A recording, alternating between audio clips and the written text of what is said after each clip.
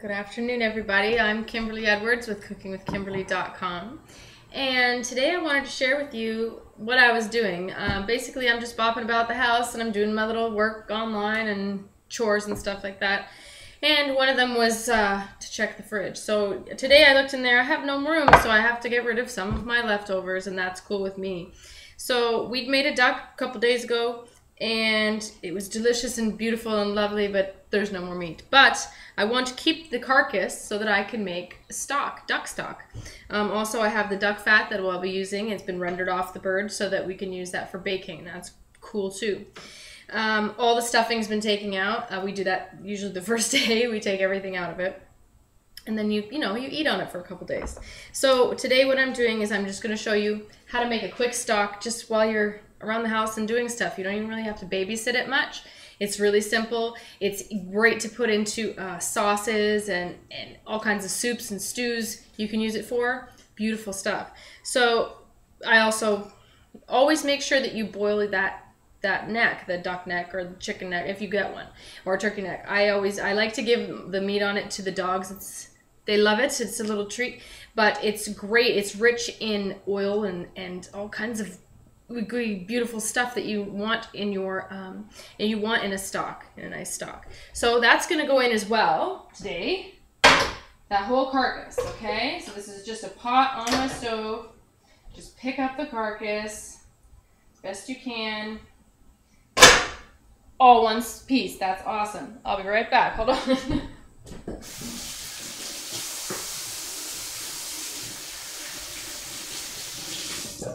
Okay. So that's in the pot, and what I'm going to do now is I'm going to just cover it with water, cold water, okay? You're going to put this on till it just covers your bird. And you want to make sure that while you're boiling, or while you're simmering it, I should say, it's going to still come just above your bird, and you want it to simmer. Okay, what else do you put in there? Well, you're going to want an onion, that's for sure. So I'm going to use an onion. And today, instead of discarding all the skins, I'm going to remove the outer layer of ugly, nasty skin that could be dirty and whatever. And we are going to keep the inner layer of skin on because it's a trick I actually learned from my mom, that it gets your stock a little bit darker and richer in color. So that's pretty cool. And that's what I'm going to do today. There's one in. And I'm just leaving them in whole because this isn't going to be a soup. It's straight up just going to be a stock, okay? Because there's no meat left. So, peel those outer layer off till you feel comfortable putting it in there. Okay. That goes in. I'm going to put a couple cloves of whole cloves of garlic. You can leave the little nub end on if you want, or you can just chop them off. I'm going to put in about 4. These will either just totally disintegrate into the stock and you won't even notice it's there anymore, or you'll be able to fish them out whole. It just depends on how long you let it go and if you move your stock around a lot. You don't really need to. You kind of just let stocks set and forget. You just throw them in and you don't stir it up. You don't do all kinds of crazy things. You just make sure it's simmering and it's covered with water. Now I'm going to put some celery in, just chunks of celery. Okay, that's about enough. Any day, I would always put carrot. However, I ran out of carrot this afternoon while I was cooking, and that's okay. We're just going to have to deal with no carrot in my stock because I don't have time to go. And that happens sometimes, but if you can, please do. Put a carrot in your thing. You'll really enjoy it. You'll like it. Sometimes if you want to make it a little bit sweeter, a bit more rich in color at the very, I don't know, maybe 30 minutes from the end. This will go a couple hours, by the way. About 30 minutes from the end, I'll put like maybe a sweet potato all chunked up, and then I'll pull them out of there just to get the color and the richness and the little bit of sweetness. So I'm going to turn this on, and I want to bring it up to a boil. Well, not a boil, I shouldn't say that. Thank you. That was scary. And it's on.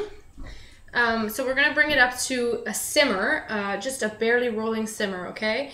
And you're going to let that go for, I don't know, maybe 3 or 4 hours, something like that. Then what you can do is you can fish out all the stuff, all the carcass and the bones. You can strain it. so that there's no floaty, funny, weird things. And then you can reduce it some more if you want to. If you want to concentrate it some more, or if it's not quite as concentrated as you want, you might want to reduce it some more. Just let it roll. Simmering boil, the same thing as you had before, until it just reduces in volume, and that intensifies the flavor, right? You can put them into ice cube trays and freeze them and put them in a Ziploc bag. You can grab a couple of them at a time when you need them if you want to make rice or sauce or something like that. What else can you do with them? You can just freeze them, totally freeze them in a jar, or like a yogurt container or a Tupperware or something like that. You could do that, or you leave it in your fridge maybe for about, I don't know, 5 days or so. You could probably use it. You might want to use it pretty quick. If you're going to make a soup or a stew or anything like that you're going to need, or maybe even gravy, you can use that stock for. It's as simple as that. Now, I'm just going to bop around the house, put some spices in. Let me tell you what I'm going to put in. And let that roll. Check on it a little bit. Just make sure that there's no weird things. If there's any impurities in your ingredients, like, I don't know, dirt or whatever shows up, weird baddies in your food that you purchase at the store, it floats to the top. It kind of makes like a foam a little bit. You scoop the foam off, get rid of it. That's it. Simple stuff, guys.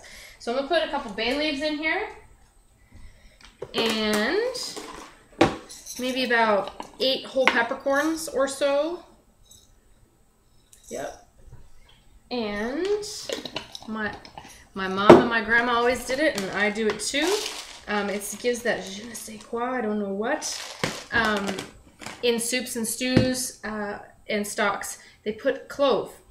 Like one clove. Just changes the flavor profile just a little bit, gives it that hint. I can tell when it's not in something, and it's just something I'm used to. I look for that little tiny nuance that my grandmother and mom have passed down the flavor of our food.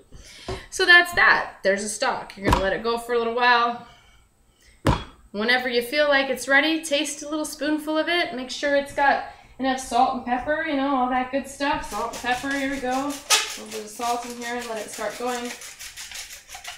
Right?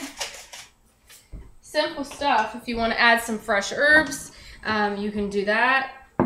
Parsley, you can add thyme, marjoram, boy, anything you want out of your garden. Whatever you feel like. You could even add some ginger to this if you want to. That would be really nice. A very nice stock to deal with. And yeah, Brazil today. I don't know. Kind of an Olympic mood. I'm Canadian, but I like my Brazil shirt today. And who have I seen that's Brazil that won? Well, yesterday. The Brazilian guy won on rings and gymnastics. Very good, Mr. Brazil man. In 4 more years, you'll have Rio de Janeiro to show off at. So, very cool. I guess that's what I'm representing today. So, that's how to make a stock. Go on, try it. It's not hard. It's easy to do.